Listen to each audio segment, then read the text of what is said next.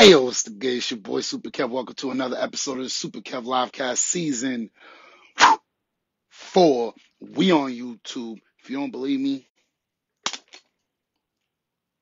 we on YouTube.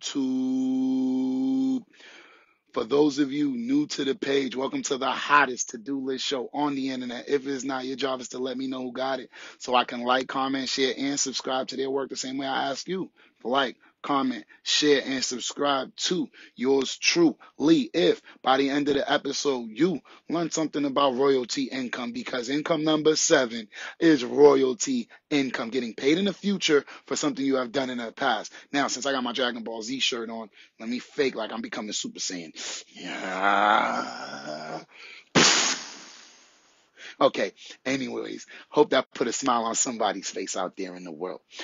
Now, if you are a barber and you want to consider getting royalty income, the idea that popped in my head is think about creating reels, right? Because that's the hot new thing right now.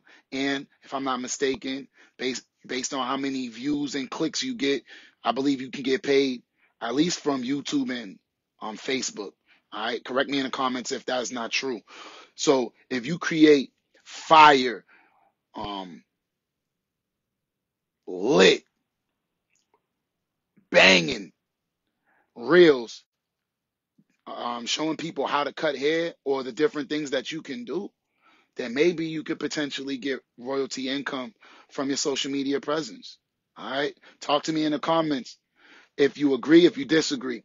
And since this concludes our 7 forms of income for barbers, feel free to let me know in the comment section below if you learned anything, if it was worth it, if it was boring.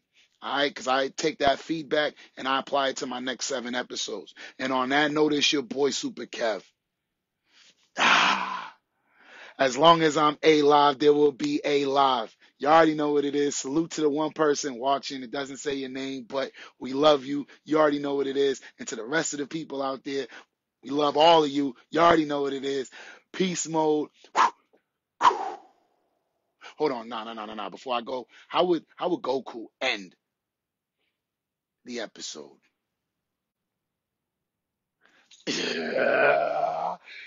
Yeah.